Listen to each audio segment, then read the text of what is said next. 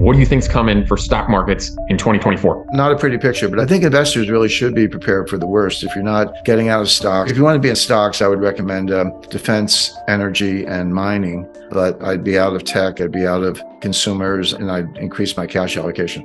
I think I can keep this brief in the sense that a lot of what's going to affect the stock market is the geopolitical situation. So we talked about that in depth. But if you got a 401k and you're just buying the S&P 500 index from Vanguard or Fidelity, and it's been going up and it has been going up, there's no question about that.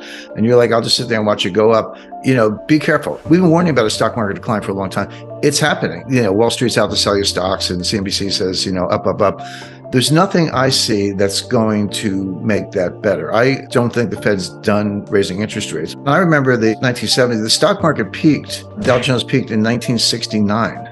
It didn't get back to that peak until 1982. Now, 1982 was the beginning of one of the greatest bull markets in history, grant that, but 69 to 82 is 13 years. It went sideways. Now, again, there's volatility and dips and peaks, and I'm not saying you can't make money, but I'm saying that there's a 13-year period when the stock market ended up where it started, number one, around 1,000 on the Dow. When you adjust for inflation, because we had massive inflation in the late 1970s, it was still down. That's 13 years. That's going to get worse because the U.S. is heading into recession, and we may be in a recession. Everyone's like, wait a second. Yesterday, GDP was up 5%, and it was up 5%, but it was very heavy on consumption and very heavy on inventories. Well, consumption, obviously, people don't realize when wholesalers and distributors build up inventory, that counts as GDP. Well, it's fine to build up inventory if people are buying the stuff, but if they don't buy the stuff and you're up to the rafters in inventory, you got to start writing it down. This is where you see, you go to the Gap and you get like 10 shirts and 5 pairs of jeans for $30. I mean, this is what happens. They slash prices, they do 2-for-1 sales, they just move the merchandise, and particularly in certain areas, stuff goes out of style. The fashion industry is notorious. Who wants last year's coat or whatever. So then the inventory situation comes down to the consumer. Are people buying stuff? It looks like the consumers just hit the brakes. A couple of reasons for that. Number one is during the pandemic, you go back to 2020, 2021, what was going on? Well, starting with Trump in, I think, June 2020, he gave everybody a $1,400 check. If you got a heartbeat, you got a check. And then Trump did it again in December, just before he left office. It was another $600 check. Biden comes in and says, well, I can top that. And Biden does in February of 2021, right after he was sworn in. Here comes another $1,600 check. Then there was Build Back Better, the Inflation Reduction Act, which is actually the greenest scam. We were running deficits of $2 trillion a year for about 4 or 5 years. The total spending was higher than that, but that was the deficit alone was about $2 trillion a year. Well, the Americans got used to that. Thanks for the check. And then there was a deferment on student loans. You didn't have to pay your student loans for about at least 2 years, maybe a little bit longer. And then when people got those checks, they saved a lot of it. So what happened in 2023? People drew down their savings. The savings rate got really low, like 3%. It was up around 13% during the pandemic. It's a little over 3%, 3.5% right now, which is low. They spent the savings they had. They didn't make new savings. And then they turned to the credit cards and ran up their credit card balances. Well, that feels good for a while. But then if you're paying the minimum and rolling over the balance and you're at your limit, your credit limit's used up, and the interest rates are 20%, some of them are 28%, you're going to double that balance in 3 years. So if you're like, I'll just pay the minimum this month and I'll figure it out, your balance is going up because the interest is compounding faster than you're paying it down at 20 to 25%. People are tapped out on the credit cards. They've used up their savings. They're getting into a deeper hole because the interest is compounding faster than they can pay off the credit cards. And it's showing up in things like gasoline consumption. It's way down. The demand for gasoline is what economists call inelastic, meaning you just have to buy it no matter what the price is. You got to take the kids to school or get to work or go shop, whatever it is. You're just going to buy the gasoline even if you don't like the price. By the way, lately prices have been coming down a little bit, which is another, that sounds good, but it's actually a bad sign because it's disinflationary, which kind of leans in the direction of a recession. But for gasoline consumption to drop, forgetting about the price, that means people are not driving. They're not going on vacation. They're not doing road trips. They're not driving any more than they have to. There are a lot of other signs. We don't have time to get into all the technicals with negative swap spreads and inverted yield curves and all the rest. But it does look like the consumer slammed on the brakes. The stock market's starting to wake up to that fact. So I would say it's a pretty simple recommendation map. Reduce your exposure to stocks overall. Increase your exposure to cash. You won't lose money on cash, assuming that inflation is not bad, and it'll give you a lot of optionality. You can go, if things get really, really, really bad, if you have cash, you can go shopping and find some bargains. But if you're in stocks and they go bad, you're just going to lose that money and never see it again. And if you do have stocks or some stocks, I wouldn't do the index funds. I would look at energy, defense, not for good reasons, there's enough wars going on, but defense will do well, and mining because gold and silver prices and strategic minerals will do well. So defense, mining, and energy are the sectors I'd be in. I'd lighten up on tech, get out of everything else, go to cash. Treasury notes look attractive here because interest rates are going to start to come down. I know they've been going up, I get it, but it looks like they peaked and have turned around. So treasury notes, a good 2-year note, a 5-year note will perform very well, and they're very safe, obviously, and just take it from there. But you've got to be tuned into the geopolitics to understand the stock market. You can treat them as separate subjects, but if the world's falling apart, that's not good for stocks. I'm going to start with Ukraine. And the interesting thing about that is, of course, the war started, well, I would say it started in 2008 when George Bush declared that Ukraine should be a member of NATO. That was really the beginning of everything that's happened ever since. The U.S. was spent years kind of provoking this war. But the Russian special military operation started in February 2022. So we're about 2 years into this at this point. And I live in Portsmouth, New Hampshire. I'm here now, and we got our share of conservatives, but it's a pretty liberal town. And there's a section, an older section, where it's like all super liberals. And I remember in the spring of 2022, everybody had Ukraine flags out. They took down their Black Lives Matter banners and put up Ukraine flags everywhere. And I just looked at it. I had an open mind. I don't like to jump to conclusions. And I saw that Ukraine is the most corrupt country in Europe, one of the most corrupt countries in the world. It's an oligarchy. It was a money laundering machine for the Democratic Party. We sent the money and they sent it back, a lot of it in the form of campaign contributions. And a large percentage, maybe half the population are Russian speaking, really consider themselves Russians. And I said, what's so great about Ukraine that U.S. is supposed to go to the brink of World War III over it? But I kept an open mind. The more we went down that timeline, the more it was clear that Kiev, Ukraine, was just a corrupt skim operation. They'll take all the money we can give them, buy themselves houses in Dubai or Miami or Switzerland or wherever, and fight to the last Ukrainian. 400,000 dead. That's a conservative estimate. The actual number is probably higher. Just on the Ukrainian side, 400,000 dead for what? But everything about the war was misguided. The plan, if there was a plan from the neoconservatives, the warmongers in Washington, the State Department, White House, their plan was, we'll give them the money and the weapons, let them do the fighting. The Russians will come in, we'll bleed the Russians, we'll put sanctions on their economy, crush the ruble, cut off their exports of oil, cut off their revenue, kick them out of the bank message traffic system, kick them out of SWIFT, freeze the assets of the Central Bank of Russia. And not only will the military be depleted, but the Russian state will have economic unrest, will be a popular uprising, they'll overthrow Putin and we'll march into Moscow. That was actually the plan. As ridiculous as that sounds, that's what they were thinking. It was never about Ukraine. It was all about defeating Russia, getting rid of Putin, and kind of running up a NATO flag over Red Square. None of that has happened. Everything about it was wrong and misguided at the time. And I said so at the time. I teach a course in economic warfare at the U.S. Army War College. You said I was a former advisor to the Pentagon. I guess I still am. They do teach this course, and I talk to people in the military on a regular basis. But I said in April 2022 that the sanctions wouldn't work, they would backfire, it would not hurt Russia, it would hurt us more than it hurt them, it would hurt Europe more, etc. And the Russian army they do get off to a slow start, but they finished the job. Anyway, all those things have played out exactly as I said. So they may unleash a complete missile bombardment from southern Lebanon that could hit major Israeli cities, Haifa. I've been to all these areas. If they unleash this, then Israel will certainly fight back. So then you're going to have a two-front war. And this is where the U.S. might get involved, at least with air power. But here's the big question. Does anyone attack Iran? And there's good reason to think that we're at the point where the U.S. and Israel, and obviously the U.K., are in on this. So you know what? All the money, all the training, all the advanced weapons are coming from Iran. Why don't we just take Iran out once and for all? And by the way, they're getting very close to having nuclear weapons.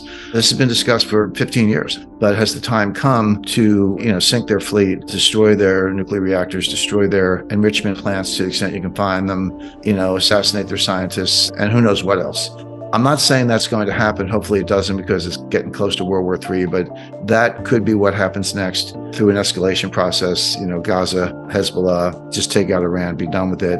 The problem is you can't just take out Iran. I kind of shrug. It's like, well, but then the Russians will come in. And what if the Russians are escorting supply ships to Gaza? Where are we now? I can stop there, but my only point is viewers and investors should not think of this as Israel attacks Hamas for revenge or counterattack or whatever. Yeah, that is going to happen. But this could escalate to something like World War III and nuclear weapons involved very quickly. So let's not forget about that. And China, they're watching the whole show. They're ramming Philippines fishing boats in the South China Sea. Why do we have a war in Ukraine, a war in Israel, and something close to war in the South China Sea, and other trouble spots around the world, Syria, Iraq, etc. All of a sudden, it's because 2 years of Biden and nobody's home and they're taking advantage of it. Everybody else in the world says, hey, here's my chance.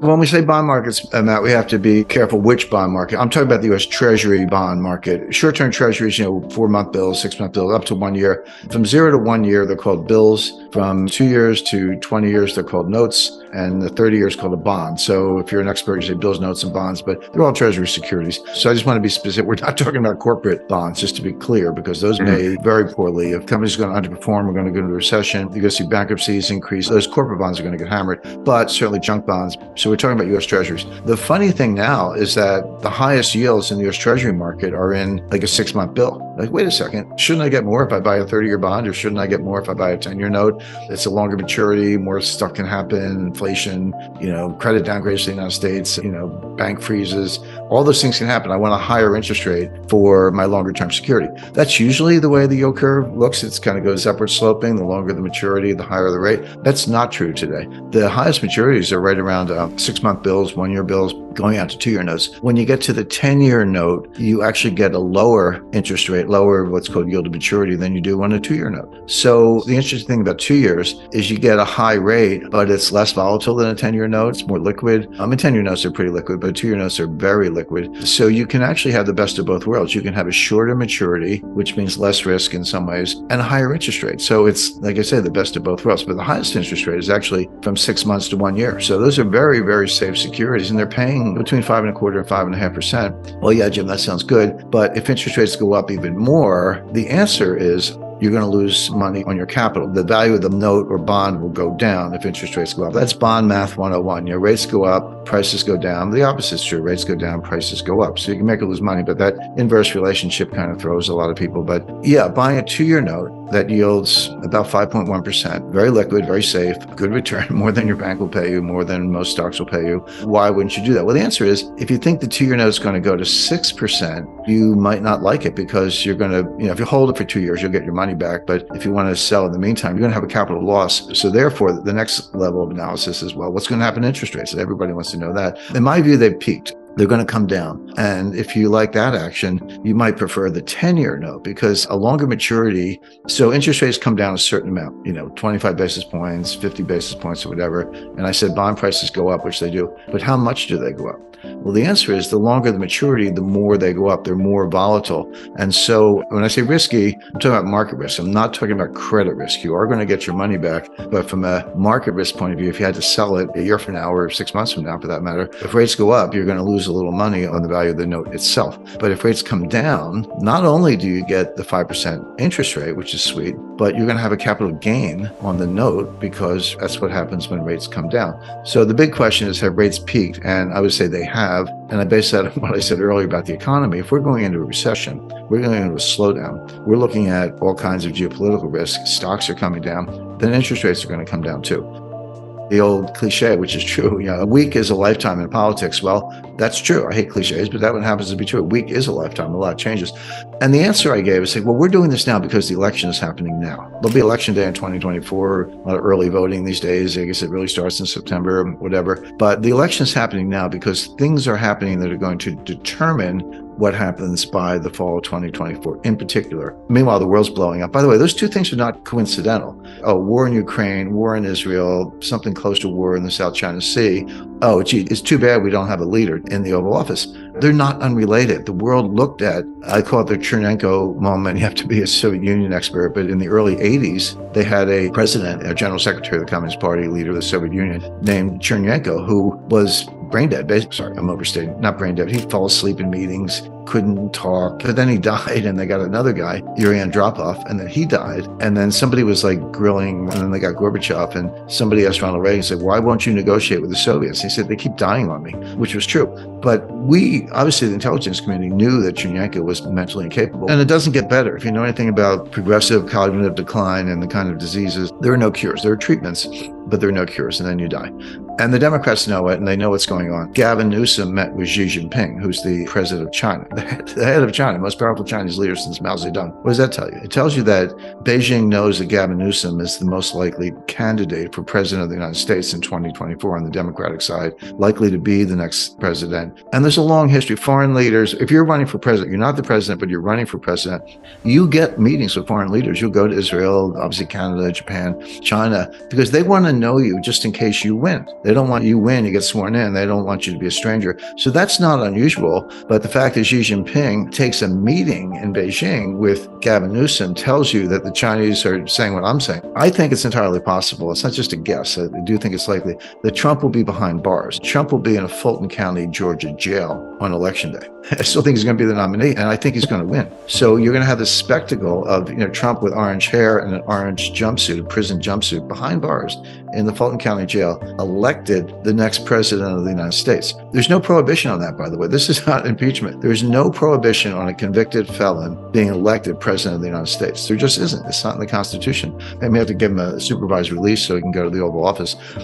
Trump's going to be convicted of a crime. Now, he's got lots of grounds for appeal. Appellate courts may throw it out. It may get reversed. I understand all that, but he's indicted on 90 felony counts or more in 4 different jurisdictions. But it's important to know that the world economy is slowing down. Germany is in recession. Japan is very close to it. UK, very close to it. Canada, I'm hearing nothing but bad reports, housing market collapse, etc. China may not technically be in recession, but it's slowing rapidly. The thing with China, it's the second largest economy in the world. They've been growing at 10%, 10% for over 20 years. Well, you compound something at 10% for 20 years, you're going to increase it by a factor of 10 or so over that time period, but not now. They're almost certainly below 5. They're going to print 5 because they make up the numbers if they have to. But when you strip out wasted investment, investment that you build a massive train station with 128 escalators and marble walls, but nobody goes there and the tickets are $10. You can't pay for that. It doesn't produce any wealth. It just creates jobs. The real estate sector is collapsing. That's been the biggest driver. People are not stepping out to buy houses. They're not taking the bait. Lower interest rates haven't helped. China's in a massive slowdown. Whether it's technically a recession almost doesn't matter, because when an economy that big slows that much, it drags the world down with it. So China's not going to save us. Europe's not going to save us. And this is new. I'm going to throw another wild card here. It's a bit of a stretch to think the U.S. is going to dodge this bullet. If China's slowing down, Germany's in recession, Japan's getting close to recession, Canada, UK, emerging markets, the whole world, plus what we're looking at in the Middle East, the idea that the United States is going to boom while the whole world is going down is just not true. Globalization may be yesterday's news, but it's not over. Supply chains are still global, and we're seeing a lot of problems in the U.S. The U.S. has been doing better than the rest of the world. The rest of the world's not doing well at all, and particularly China, and the U.S. is going to follow the world into this global recession.